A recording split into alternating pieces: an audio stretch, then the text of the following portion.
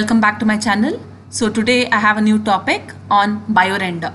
So this is a very good tool which can be used for creating quality images. So this will be very good for journal publications. So now everyone is interested in publishing Scopus journals, maybe Q1, Q2, very good impact factor journal.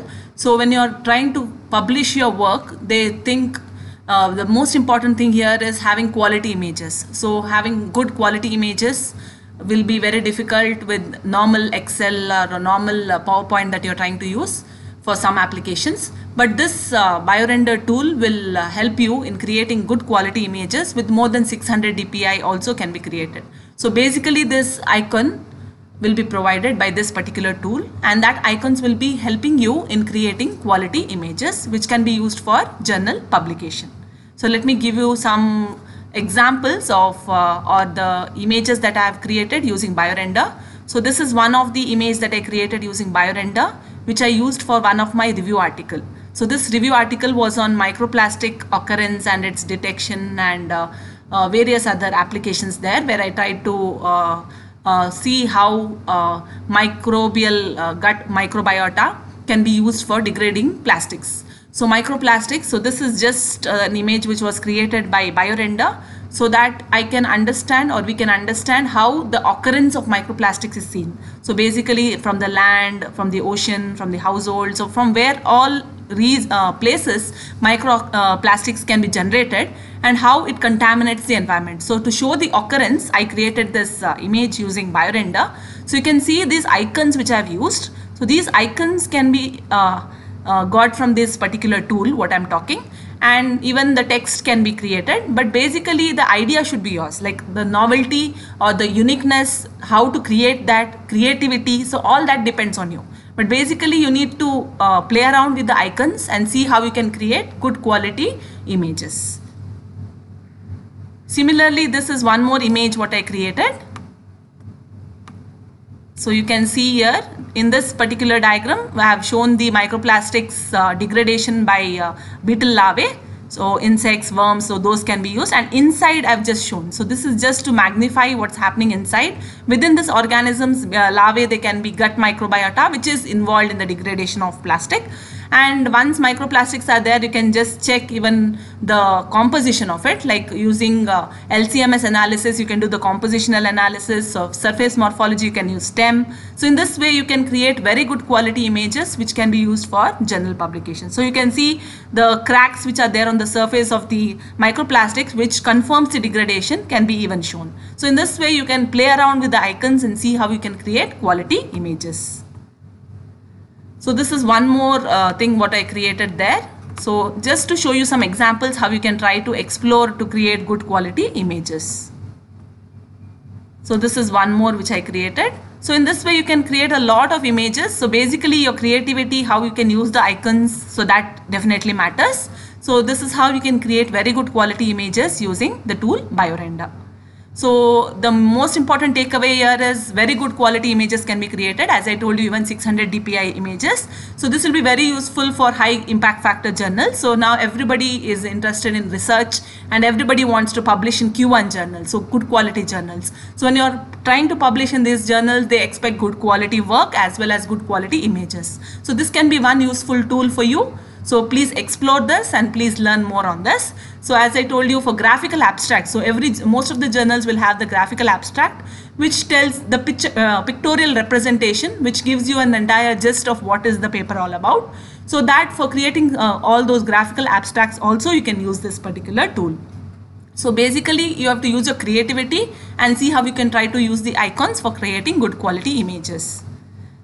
So I think I need to show you how to create this. So let me show you actually the process of how to create images. So basically you can type Biorender in Google and you will get this particular page. Okay, so I have an account already. So I put my email ID and put my password and I log in.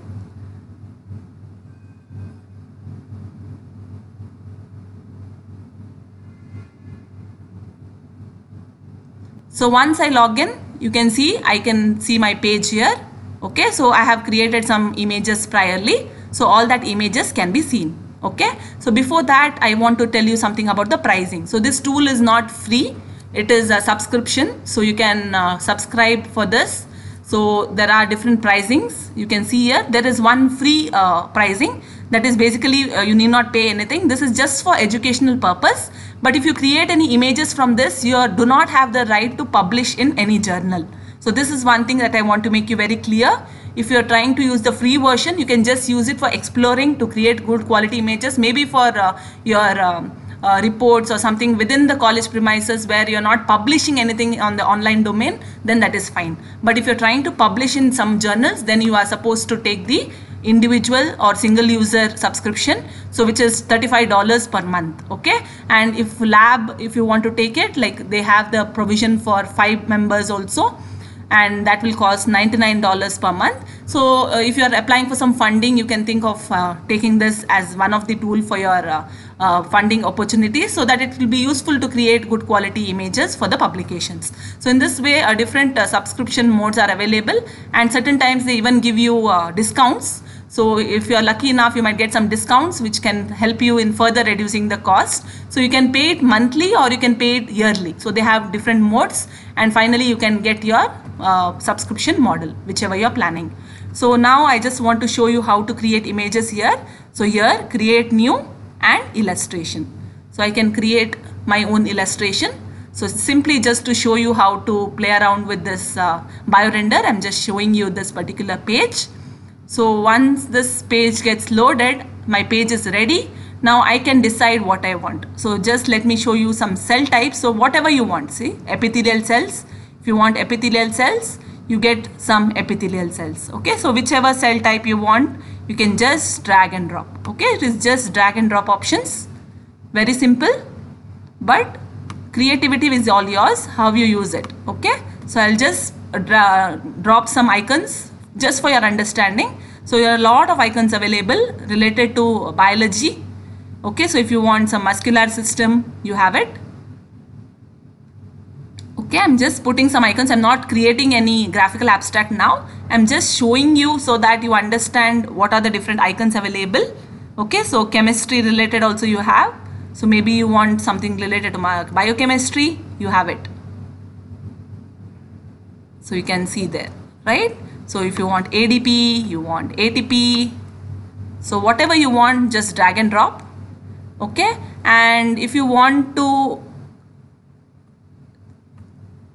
alter the canvas size, okay, I want only so much. Okay, don't want that free space. I want to cut it off. Even that is possible. So I can crop it to how much ever I want, right? So I can crop it and I can apply. Once I press apply, that page will be cut into that piece. And now I can put even colors. So inside this Canva, if I want some gray color, I can put. If I want red color, I can put. Whichever color I want also I can select. Okay, and then if I want some text, I can type the text. Okay, so cell. Okay, small letter. So some cell, I can make it bold, I can make it center, I can change the color of it. Right, I can increase or decrease the size, right? I can change the font size style. So whichever font style I want, I can make it. I can make it slightly transparent. So in this way, a lot of things can be explored. So here you can see the arrows, whatever style of arrows you want. So if I want this style of arrow, I can put it. I can click on it. I can increase the width however I want, right? I can make it transparent. I can change the color of it. So you can see it's just about exploring here. So basically whichever icons you want, you should see that you might get it or not. Certain times those icons will not be available. Then you may have to use the shapes yourself and try to create some icons. So in this way, whichever icons are available here, you can try to explore it. If it is not available, then you have to create your own icons. So in this way, you can try to create good quality images. Okay, and finally, once your image is ready, you can export it. So this is the button that you need to press, export. And once you export it, they ask you PNG is recommended. So always keep PNG, it's recommended.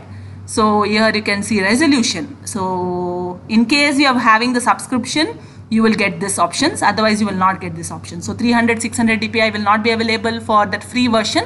Only for paid version you have this 300 and 600 dpi. So I want 600 dpi images because it is more clearer, and I export it. So once I export it, my image is there. I just open it. So you can see your image is there, right? So you can copy it and paste it to your document wherever you have your manuscript and just submit it to the respective journal. So in this way you can try to create quality images. So thank you for watching. Thank you for supporting me till date. If you have not yet subscribed to my channel, please do subscribe to my channel, and please like my videos. Please share this video with the research fraternity so that whoever is trying to do some research work, publish some papers, I think this tool will be of definitely some help to them. So please support me and please share my videos. Thank you so much.